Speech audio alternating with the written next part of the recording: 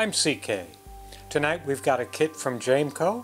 I buy lots of components and other kits from other manufacturers like Wada and Velamin and others from Jameco. But this is one of their designed kits. It's a power supply. Kind of hefty, must have a big transformer in it. So let's see what's in it, put it together, and see how robust it is. And I hope you enjoy the video.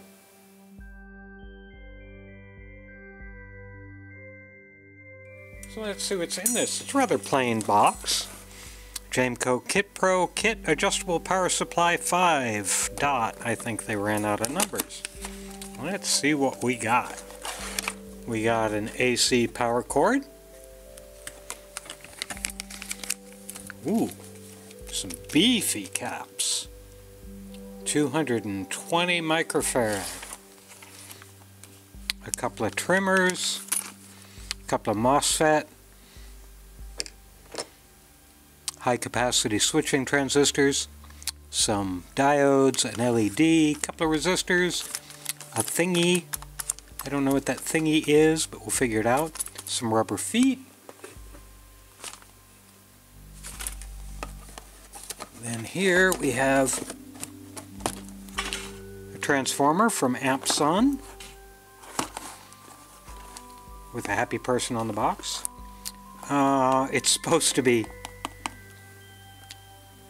marked as to what the primary and secondary taps are, but it's not. That's unfortunate. Power transformers have both single and dual voltage input and center tapped outputs. Ideal, perfect choice for power supply design. And again, it just doesn't have the taps marked, which is kind of funny. I'm going to open the box up just to see if we've got a data sheet in here that does have the taps marked. And no, we don't.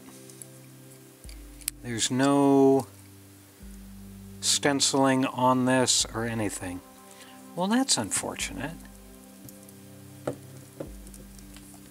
Looks like we've got in and then out plus a center tap. What else is in? Hopefully this will tell me. Why is this tweezer there? Tweezer should not be there yet. Here's a circuit board. Gosh, that's an old circuit board. Big, huge traces. Dual power supply.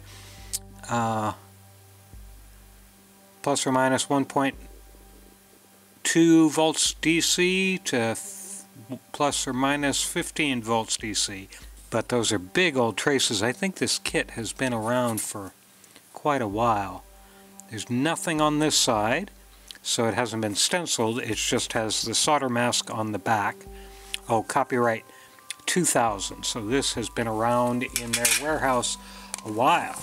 Cut power supply indent. Labels from instruction sheet. Glue or tape the board as shown. See figure X. Okay, here's a schematic.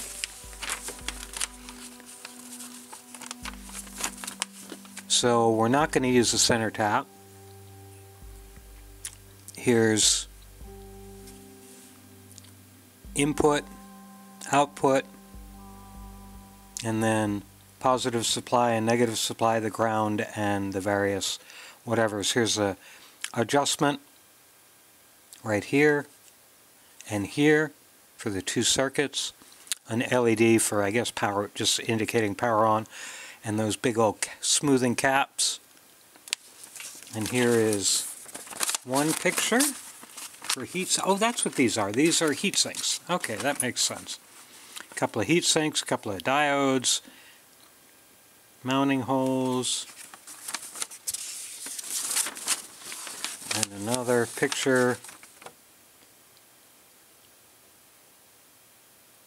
That's the solder side. This is the non-solder side.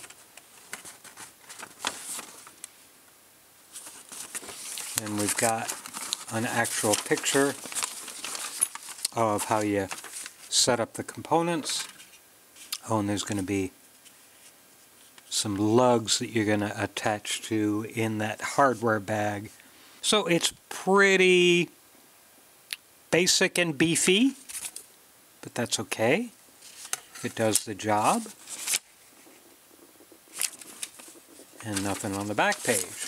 So let's take a little bigger look, a closer look at this bag, because they're going to be these larger flathead screws, I believe, are for the lugs where you're going to attach your connections to the power. Because we do have a final picture right here, and that will help us also determine how to set up things like the heat sinks, which are going to be on the back side of the MOSFET. Okay, I think we have an idea what we're doing here. So we'll get the soldering iron heated up and start putting this beast together. I took everything out of their bags. One thing I am going to do before I go any further is I'm going to ground these caps out just to be sure, because they've been sitting around who knows how long. If this design was created in 2000, and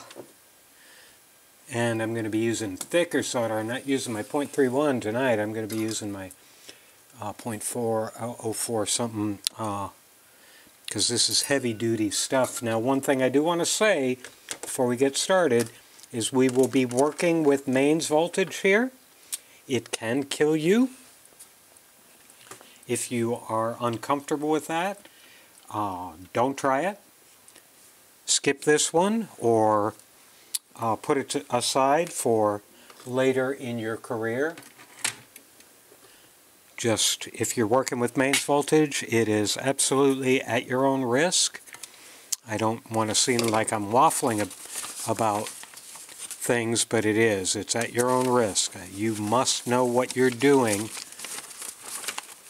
when you're working with mains. And I'm going to tear this picture page out of the book, or out of the pamphlet, so I can do everything right and have it as a handy reference since this isn't printed. Start the board assembly by printing a printed circuit board down on, like so. We'll do that. AC input, transformer input there. Output a transformer here and here. Fortunately, the board is pretty translucent, so I can see the traces underneath. And we're going to start, what did I say? Diode, put the diodes in, CR1 through CR4, and they are the 58s, are they? I'll find out in a second. Actually, let me look at the parts list. What do I call them? CR1 through 4.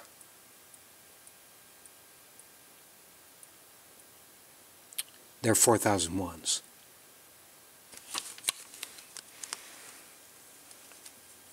Now, interesting, they say to mount the diodes 1/8 of an inch or 2 or 3 millimeters above the board, because apparently they expect them to be dissipating a lot of heat. So we will want to not push them flat against the board. We want to have an air gap underneath it. I'll use this toothpick to wedge them up, and let's see where they go.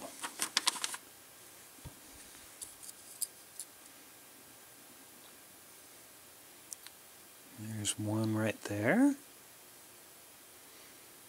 This is a little funny to figure out, because you kind of have to hold it up and look at the material behind it to figure it out. Oops, that's backwards. That'll be right. Because the silver band will go where the broad line is on the drawing. So I'm actually going to, I think I'm going to solder, since these need some space underneath them for heat dissipation,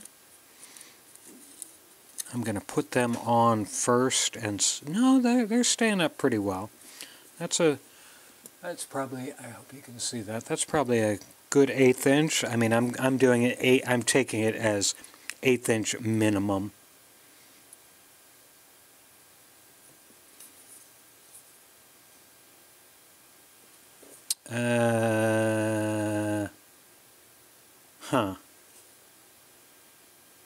Golly, I got a problem already.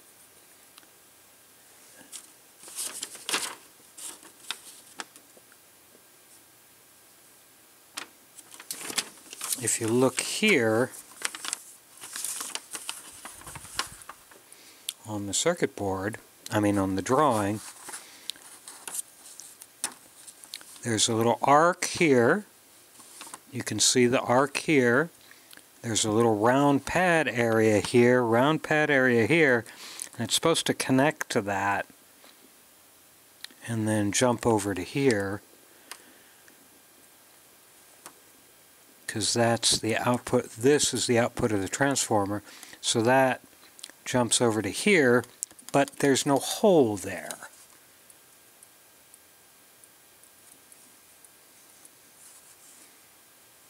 I mean, it wasn't drilled, the hole wasn't drilled through for it.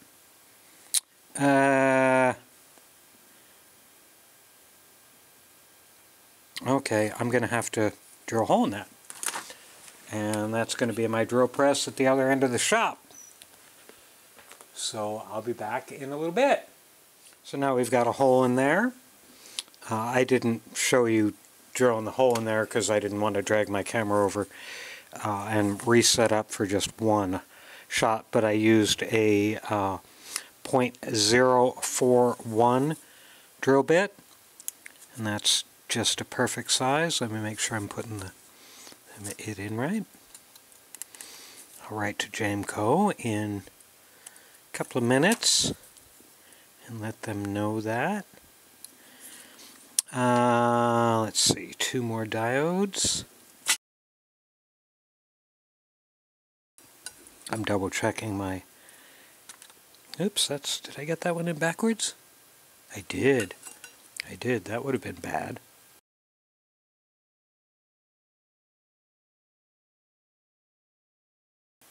But that all looks good. Let me trim those leads.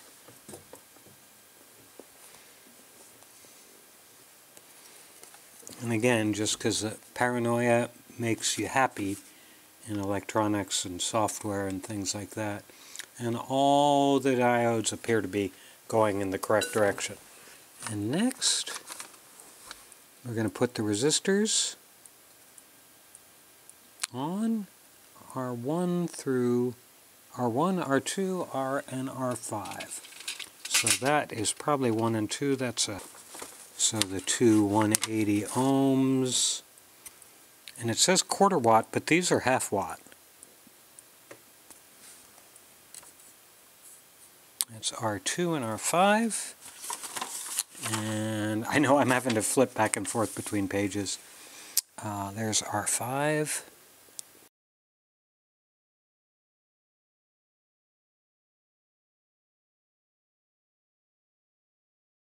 And now we'll put the 2 big caps on, I think.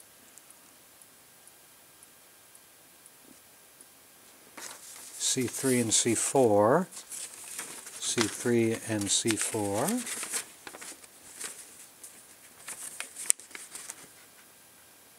Oh no, they're the little ones, they're the tantalum caps. These guys. And these are actually polarized. There are very small plus signs that you can see on them. But look carefully. So this is going to go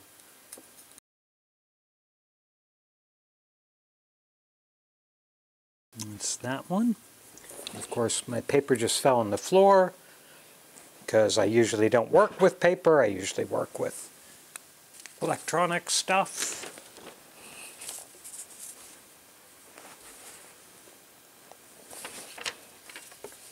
So that's the one cap. I'm double checking my polarity, and then I'm going to do the other cap.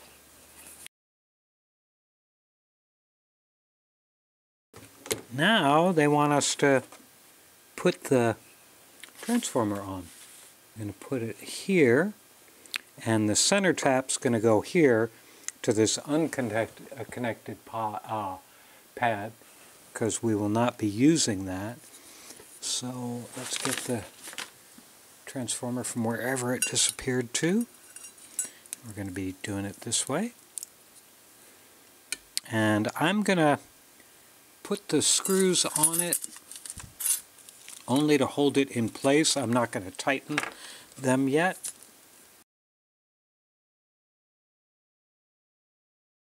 Now the question is, am I going to trim these leads? I'm not going to trim these leads. I don't feel like it. It'll just be all crazy.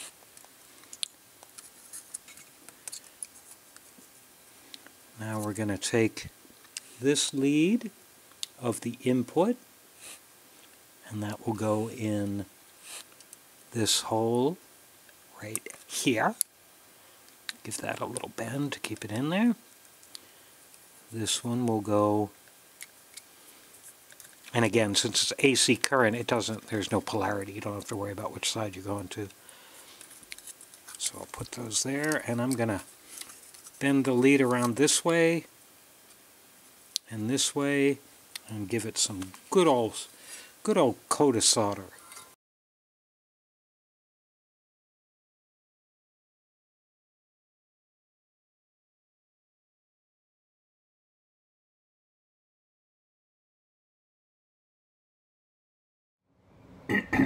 I'm zooming in a little bit. Sorry, I should have been zoomed in a little bit before, but that's okay.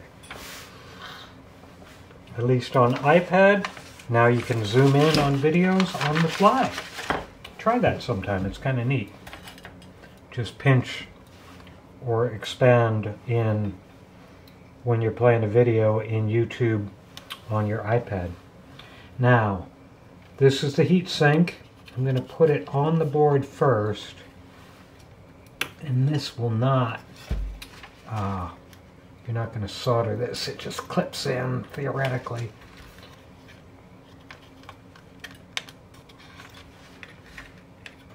And I'm doing this for a specific reason, because I always put the heat sinks really determine the height of how the power transistor is going to work, the regulator is going to work. Okay, that's on there just fine. I'll leave it standing up like that. We'll take our little MOSFET and draw one leg forward.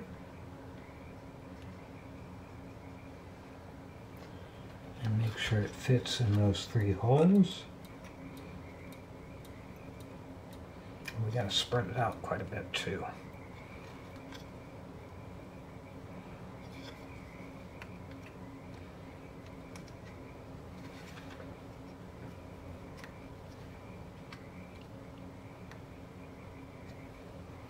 Get my little needle nose. I'm going to deviate this over to there.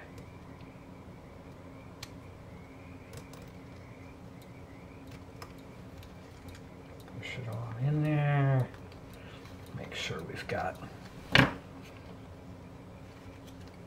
protrusions on the side.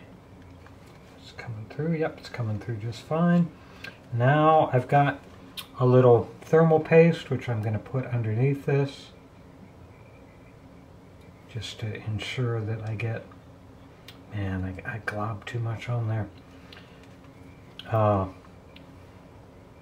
These power transistors are going to get hot, so we want to make sure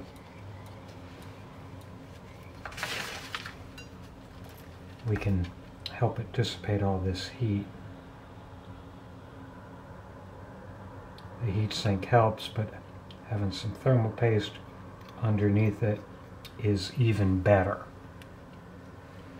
Now we're going to take another screw Put it through there. Just making sure we've got enough screws. Yeah, we do.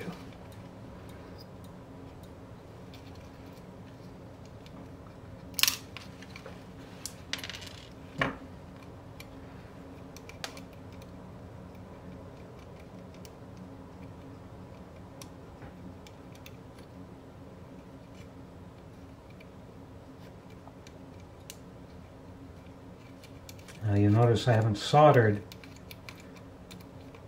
the transistor yet because I want to make sure everything fits together mechanically before I solder. And I've got plenty of lead on this side and it's flat to the heatsink on this side, so I can screw that down. Get it nice and tight. Wipe off that excess thermal paste that I made a mess with.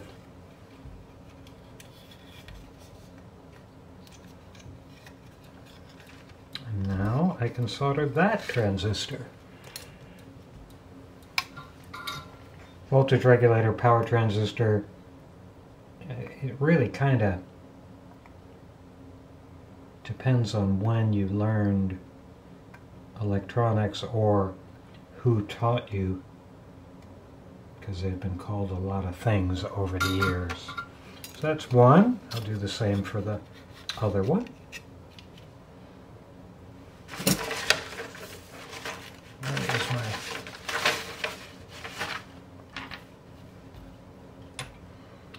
this time I'm going to put the thermal paste on the heatsink on the back of the MOSFET before I do anything else. I should have done that before, but my mouth was going faster than my brain was.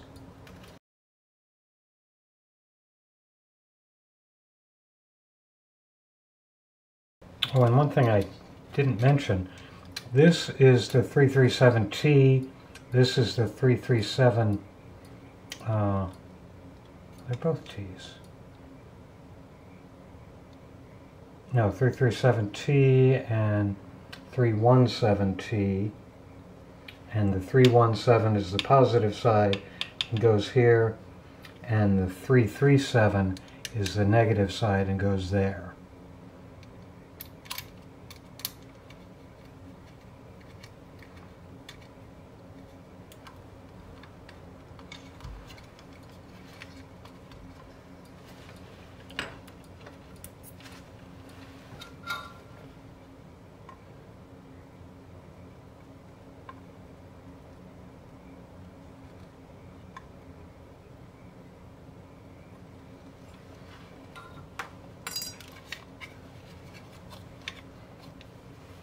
And again, I'm just going to double check it, looking this way, and I've got a 337T, 337T, and on this side I should have a 317T, and I've got a 317T. So our positive and negative voltage regulators are in place. And what are we going to do next? Actually, I think I'm gonna, yeah, I gotta go feed the cats.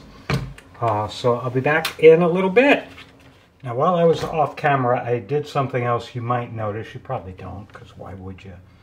I drilled 4 holes in the circuit board in places where there are no traces. Well, there's a trace there, but it's not used. There and there and there, because as I was thinking about this, as I said, this is mains current coming into this thing, and we don't want to contact any of that. So I'm going to put not just rely on the rubber feet, but I'm going to put a piece of wood on the bottom. I was going to put a piece of Lexan, but this is so old a design that I figured wood is appropriate. Could have made it out of stone. Okay, now we're going to do the capacitors. And where do they go? Where did the big caps go?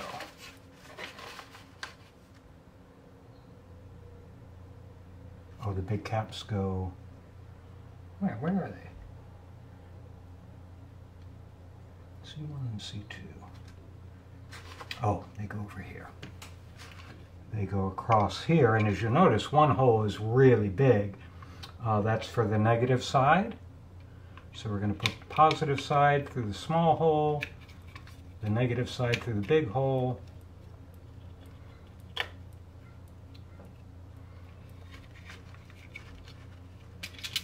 These are also something you want to be mindful of. It won't kill you, but a 2,200 microfarad capacitor will give you quite a jolt if you touch it when it's charged. So always be careful around capacitors. Even though I recall I taught in the Air Force for 5 years back in the 70s, and one of the modules in the course was about electronics, and there was some capacitor testing and reasonably good size capacitors, but all the students, the young airmen, would charge them up and call out to their buddy and say, "Hey buddy," and toss them the cap and it'd discharge in their fingers. Everybody thought that was funny. Now the LED goes here. The positive side goes facing me at this particular point. Put that on. And now we'll put the two the two dinguses. Now, as you see, this is offset. So we got to straighten the pins out so they go in there. It's a little annoying, but how am I going to do?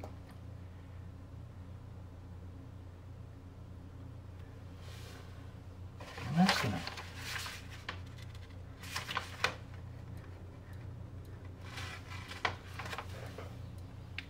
So we got to kind of bend these pins so they're all in line with each other. You can use, as you can see, I'm using my needle nose to make sure they're parallel.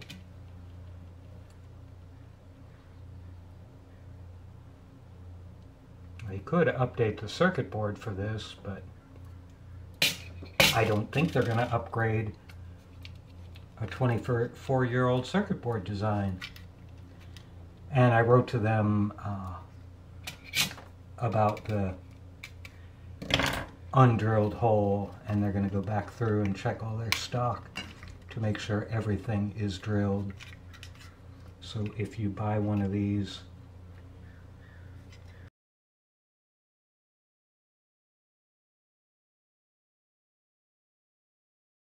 okay, we've got a jumper wire we want to put in, which will go, jumper wire goes here, which means this is a live connection, so I'm going to break that. Do we do it on both sides?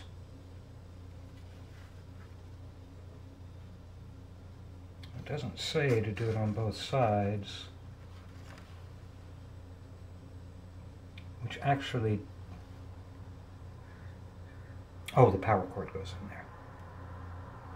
So we're going to jump this, we're going to jump these, and they say to use a component lead, but that's mains. It's not transformed down in voltage, so I'm going to get some real wire and put it through there. Now they also say you can put a switch in there if you want to have power supply switched. If I were going to use this a lot, I might do that, but I don't think I'm going to be using this a lot. Now, since I didn't notice that was impinging on the trace. I'm going to drill a hole right over there. Back in a little bit. Consistently. Okay, we've got the jumper in. Now we're going to take the power cord. They say strip it. It's already stripped, so we don't need to worry about that. I'm sorry, the two drawings are conflicting with each other.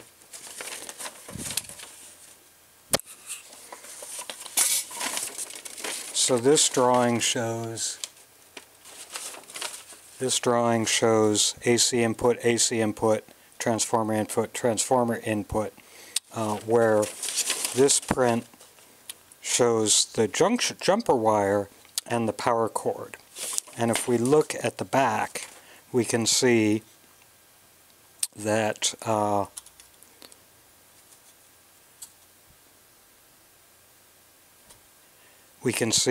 if we put one lead in here and one lead in here, we've got this current, or this flowing over to here where our jumper is to the input of the transformer, and the other one going right there. So that's what we're going to do. So when you see a conflicting picture and a drawing, just for my rule of thumb, the drawing, mechanical drawing, is usually more accurate than a picture. Cut the power supply indent. Labels from instruction sheet, glue or tape to the board. Where are our labels? There aren't any labels. Okay.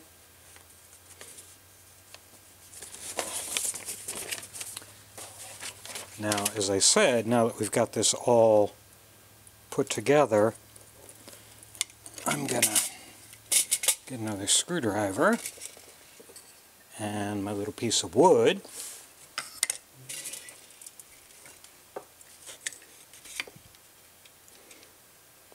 And mount this.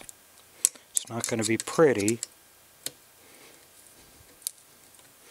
but it's going to protect me from trying to pick this thing up when it's plugged in and shocking the heck out of myself.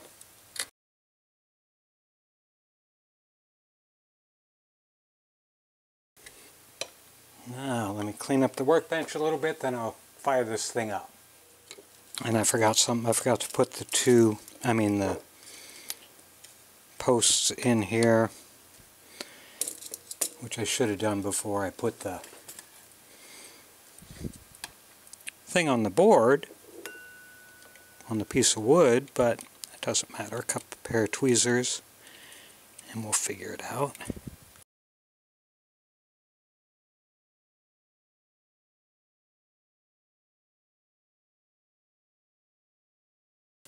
Let me back the camera off a little bit more, and as you can see on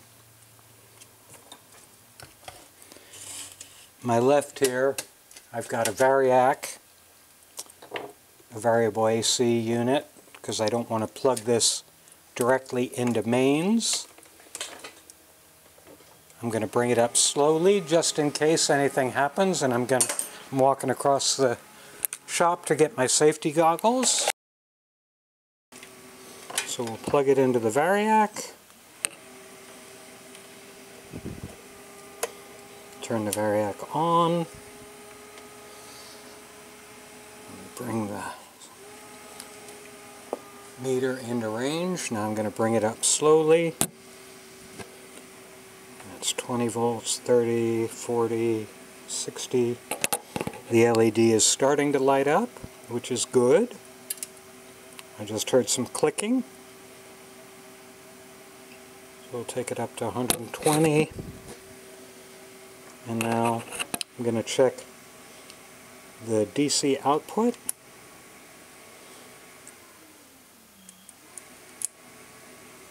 It's 9.55 volts there. And this one is 9.5. Okay. That's higher than I thought it would be. Gonna dial this one down, all the way down.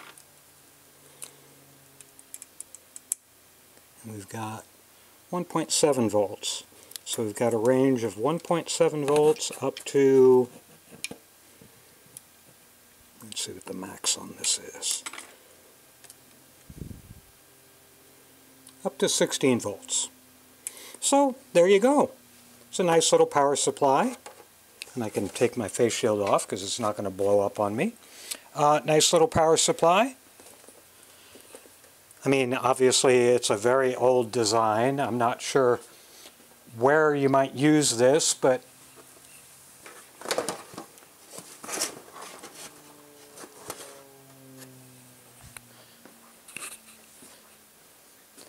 I can see potentially using this for a landscape power or something like that if you put it in a nice box and keep it isolated. So it certainly could work, and it was, as you saw, old design, some issues with the board, some differences in the print from what it actually should be, but it's okay. You can figure all that stuff out, and you got this video to look at. And I hope, oh, one more thing, I'm going to see if this is, it's not under load, so these are probably not going to get hot. No. And that's it. And I hope you enjoyed the video.